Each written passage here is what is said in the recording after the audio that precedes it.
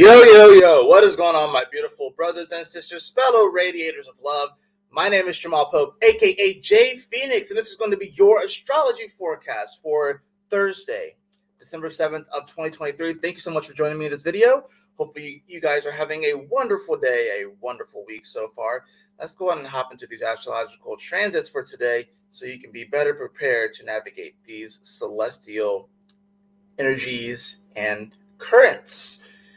It is very busy outside. We got people blowing leaves. We got people doing some construction on the other side of the apartment. So if y'all hear a lot of noise in the background, we got the dog barking next door. It's pretty loud out there. There's a lot of stuff that's under construction outside. So it kind of almost feel like our lives are kind of like that right now, right? You kind of feel like things are under construction and things are kind of loud, and we just sort of want to like kind of clam up and just be like, maybe hide away from the noise, stuff like that. But we actually have to get out there and do stuff ourselves, right? So let's go ahead and hop right into this. Well, we do, of course, have that moon in Libra today. It's going to be making oppositions over to Chiron, and it's also going to be sextiling the sun today. The sun of which in Sagittarius is actually going to be in trine to Chiron throughout the day. Very positive aspect, even though the moon is going to be opposing that Chiron here at 15 degrees. And that's going to be happening, a little bit more towards the evening, at least here on the East Coast, around 5:30 or so. That's when you're going to see the moon hit that 15th degree. And like I said, it's going to oppose Chiron, and it's also going to make that sextile over to the sun. Like I said, I think this is a positive aspect. I think here the sun, now it's halfway through Sagittarius, making this nice little harmonious aspect. This is whether or not we really do believe in our own power, whether we believe in our own strength and we believe in our ability to overcome many challenges. This Chiron in Aries is having a lot of people, question who they really are, and the actions that they take. This is an interesting spot because, like I said, I say Chiron is where you unlock your superpowers, and being that this is Aries, this has everything to do with the self. And, this sun in Sagittarius, we can be telling ourselves different stories, especially with a Mercury that's slowing down in Capricorn, the second house of Sagittarius, about our values, right? And, what the things that we wish to push forward in career and with our purpose and our legacy, that stuff is slowing down. It's going to retrograde back into Sagittarius. So this sun that's making the trend over to Chiron, which is in the 5th house to the sun, right? So it's actually in a nice aspect to it. This is really an incredible opportunity for us to reinvigorate our creativity, reinvigorate our passion, and to take the lessons that we have learned from the wounding that we may have experienced via this Chiron, the woundings that we may have experienced in life when it came to expression, and to really take those lessons and run with it. And, what do we learn from those situations? What do we learn from those losses, those L's that we might have taken in the past? What did we learn from the victories that we had? And it's like, this is about appreciating every little bit. I think sometimes we have a victory that's like I'm going to use a lot of football references because I'm a huge football guy, right? So there's some times where you win a game and you blow out your opponent like 40-0, right? The other games where it's like 20-14. There are the games where you win like 7-3, right? And it's like, it's close, it's a drag, it's a battle of attrition, but you can still come out on top. Sometimes you lose 7-3. Sometimes you get blown out of the water. You got to be able to take what you learned from that, look at the film of that, and then come up with another game plan. Neptune is now going forward, right? So we just finished watching a bunch of film, right? Now it's time to come up with the game plan on how we're going to implement those things that we learned from watching that film and how we're going to move forward, how we're going to step into a new light, a new world, a new reality. But we are still, like I said, at the precipice of all this really kicking off. I said we're going to give it about a couple years and we're really about to see things shift. Well, we're moving into these final acts of the story, of the movie, of the narrative that we as humanity have been telling ourselves for the better part of 2,000 plus years. We are finally entering into those final acts of the story. That's why things seem very intense. That's why things seem very, very climactic. That's why it seems like a lot of things are happening at once. And we have to be able to have the discernment to, with all of this information that is around us, to still be able to hone in on what is important to us and what is important to our personal spiritual development as light workers, right? To be aware, I guess you would say, of the things that are happening in the world, but to not get so caught up and wrapped up in the matrix that we begin to neglect our own spiritual path, that we begin to neglect our purpose, right? So the moon in Libra, of course, it's opposing Chiron at 15 degrees, and this is the midpoint of Libra. So this is a very balancing kind of aspect where it's like we have to be able to see both sides of the equation when it comes to this. It's like, okay, yes, this thing may have hurt me in the past, maybe, or like maybe this way of expressing myself may have come with its challenges, right? The way that I identify, right?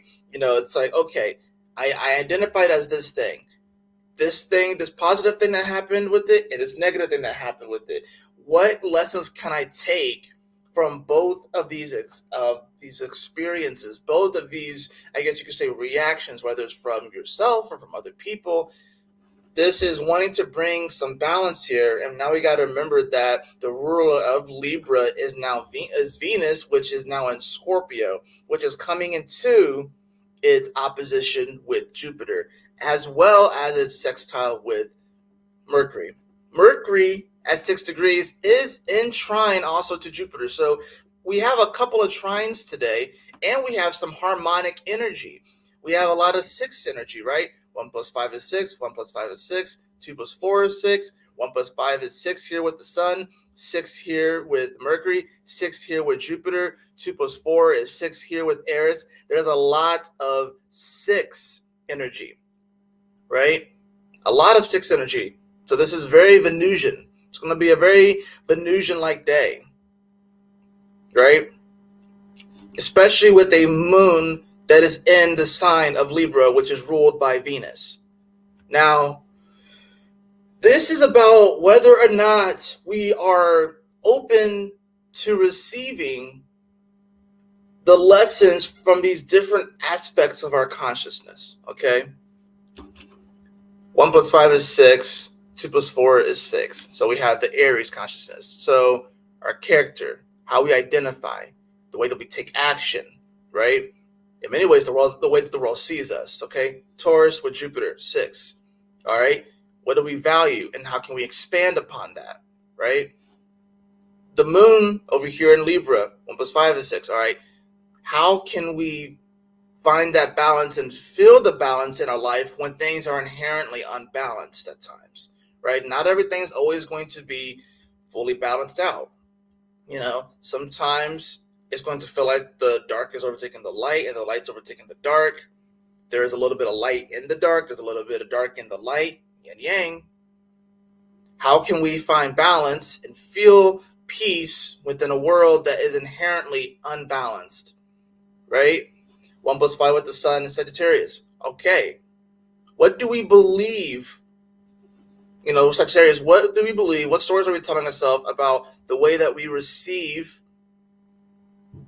these certain aspects of our lives? So like the inspirations, the motivations, what do we believe we can receive? What dreams do we believe we can tap into and really feel and start to really manifest and bring forward? And then, of course, you have Mercury here in Capricorn, 6. And this comes down to the communication. All right, can we take this to another level? Climb the mountain, build a purpose, if you will. Find our purpose. This is about the communication too. Are we developing that communication with spirit, with source? Do we know what our purpose is, right? This Mercury is slowing down. It's about to retrograde. So that's one part of the consciousness that we're sort of like, it's going to be a little bit harder to rely on. And then, of course, you have Neptune. It's still very slow, but it's finally direct. So, and this is in, like I said, the latter degrees of Pisces. So this is more of like a worldly thing. How receptive are we to the narrative, to the movie, to the story that is being fed to us by the media?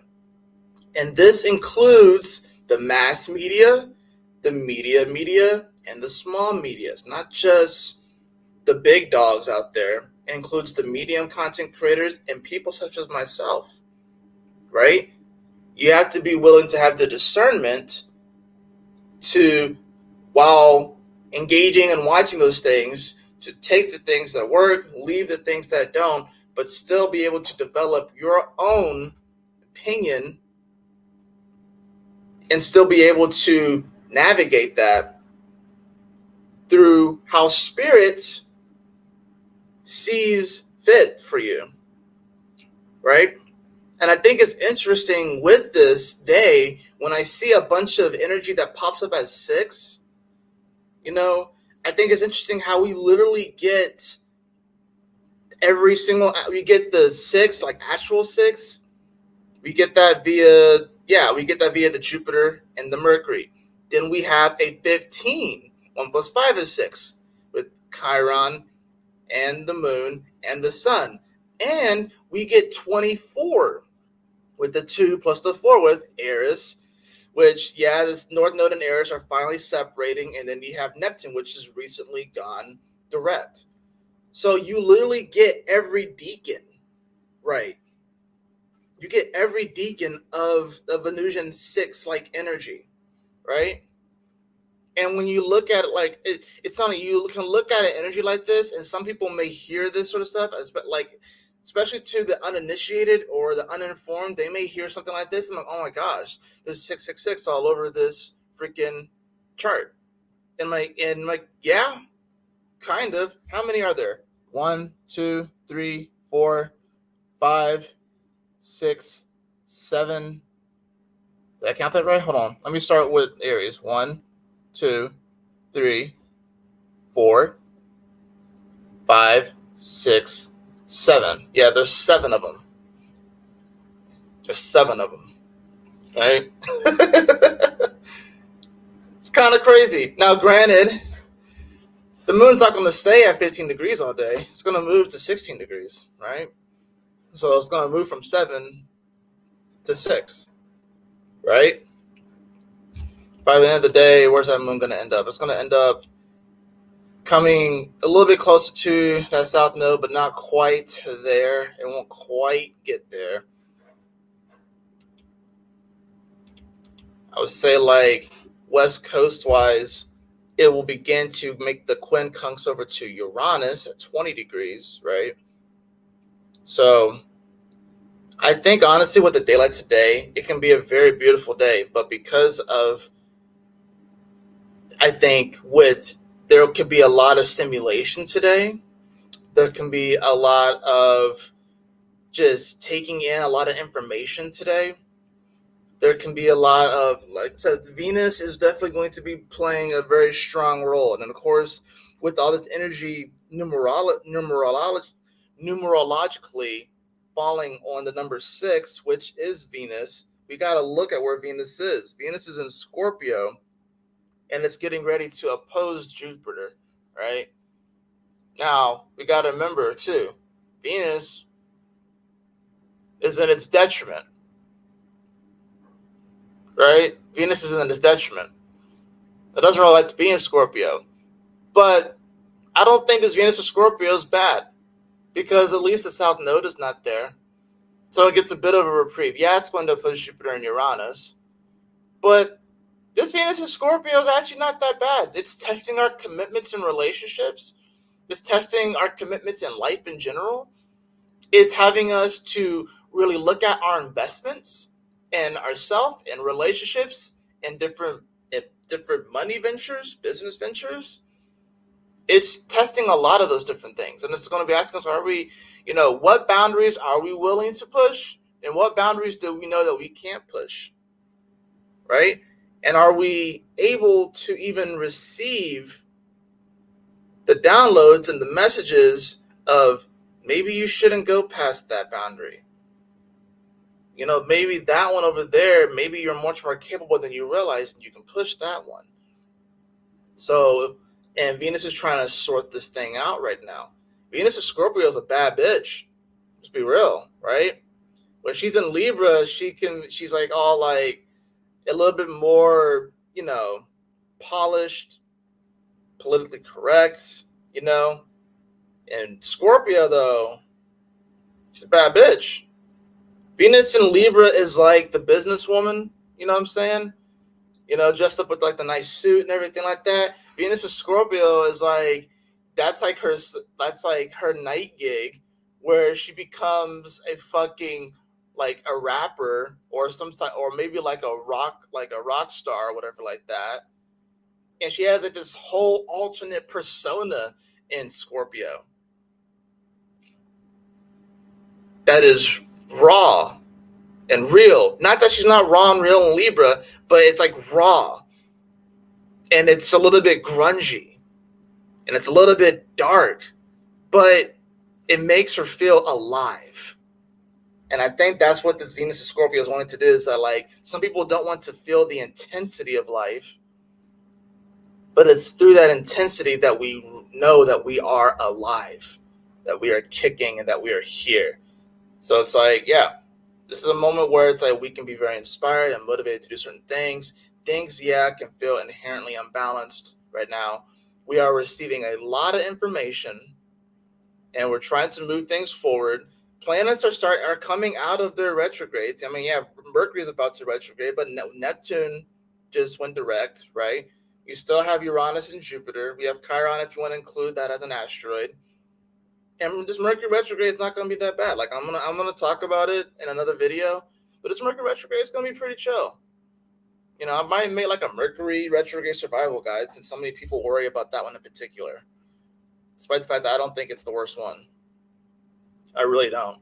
Especially this one coming up. This is going to be a huge blessing in disguise. So let's go ahead and hop into the cards, shall we?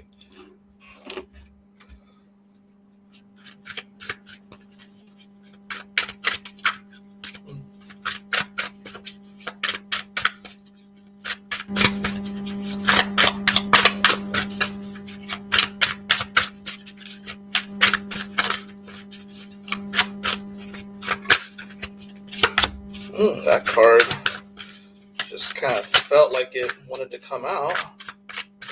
So we're going to do that.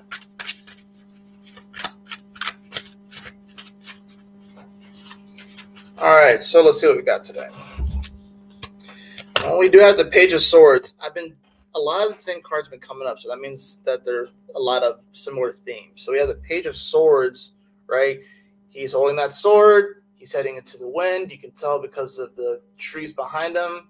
And he's looking ahead into something that's going to provide some resistance. Like he's running into the wind, if you will. You know what I mean? And I think there's like this, maybe there's a tendency to want to go in the other direction because then the wind is carrying us, right? But that can almost cause even more instability potentially. Whereas you're running into the wind, it's kind of brings a bit of a different energy. You know what I'm saying? You almost like you're kind of bracing for things, but then if you have the wind at your back, it could potentially make you a little bit unbalanced, right? Now, we also have the Page of Wands. So we have two pages. We have the fire and the air, right? You have two student-like energies here. And they're facing in different directions, but, with this Page of Wands, he's like, in the desert or something like that? And he has, of course, the tunic with all the lizards on it, so that speaks to transformation. And he's like looking up, per se. So we got to have the confidence to be able to move in situations that we feel like may be providing some resistance. If you are wanting to manifest something and it is too easy, it's not big enough. Just going to be real. And it's probably not aligned with your purpose. If you're moving towards something and it's actually providing some resistance and there's some struggle and there may even be a little bit of fear there, then that's the direction that you actually want to go in. And, when it comes to our minds, though, with the sword, we got to remember Mercury, like I said, is about to retrograde. It's slowing down, right? And Mercury is still out of bounds. So we can't rely totally on our minds right now. We can't really rely totally on them. The best thing to do will be to what is the thing that inspires you? Okay, just go ahead and commit to that, move forward. But I'm moving into something that's resistant. Oh, well, just keep going. You may not necessarily have all the answers right now. You may not necessarily know how it's going to work out, but keep going. Keep doing it. If you really want to manifest that thing and bring that thing to fruition, keep going. Because the only thing that you can do is just set your mind on it. And it's going to do all these things. It's going to go all over the place, right? It's going to wonder about this thing and that thing and that thing and this thing and try and come up with the perfect game plan. It's going to do that. It's going to do that. Move forward anyways. We got the bottom of the deck. We have the Knight of Cups in reverse. It's sometimes we want to follow our feelings and stuff and act to those feelings. I like to look at the Knights as the core cards of action. And with it being in reverse with the Cups, you don't necessarily want to just always act on every little feeling that you have. Because if you act on every little feeling that you have, you're going to find yourself all over the place, or trying to, with that moon in Libra especially, maybe trying to compromise yourself just to feel better. And really, that's not going to really yield you much. You might get a small little dopamine hit. You might get some small little wins, but there's no need to compromise your integrity here. I think it's good to be aware of our emotions, but we can't necessarily act on every single emotion that comes up. Sometimes we have to just observe them and let them pass by. That is going to do it for your astrology forecast today. I hope that you all enjoyed it. If you did, please like, share, and subscribe. I definitely appreciate it. If you'd like to have a personal reading with me, beloved, you can follow the link in the description below to my website, jphoenix.com. And as always, y'all take care, stay blessed, have a wonderful Thursday. I'll see you guys on the next astrology forecast. Peace.